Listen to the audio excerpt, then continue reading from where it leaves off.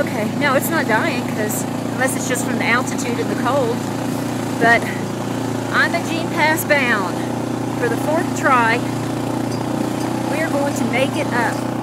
I promise. We are going to make it up to the top and get our picture taken at the sign. And here we are, sitting inside another bowl. That's our trail that you can see up there that we're going to be going on to get across to the other mountain range.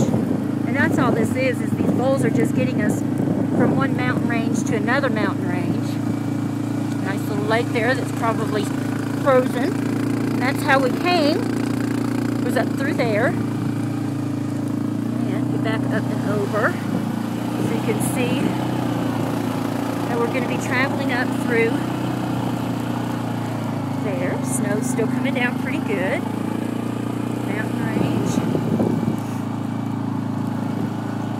Bundled up. So we're good. And only, again, the bad thing is that once we get up here, we're not going to be able to really see what we wanted to see, which would have been all of the mountain ranges. They say the view from up top is just amazing, but I'm kind of feeling that we're not going to be doing that, seeing that. So for now it just has to be the beautiful snow and the drive up and conquering Imogene Pass. So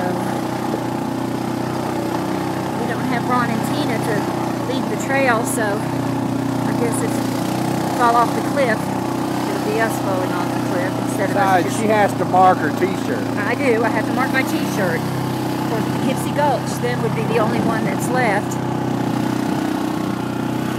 And going around, and as you can see, there's the trail that we came from, over there.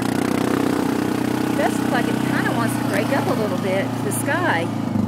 Maybe it will like it did yesterday. Ooh, we have a swimming hole, don't we? Yeah, I want to take a couple pictures with my phone. Okay, Ron's going to get a couple of pictures.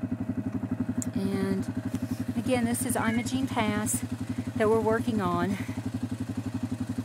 And we're going to make it this time. We are.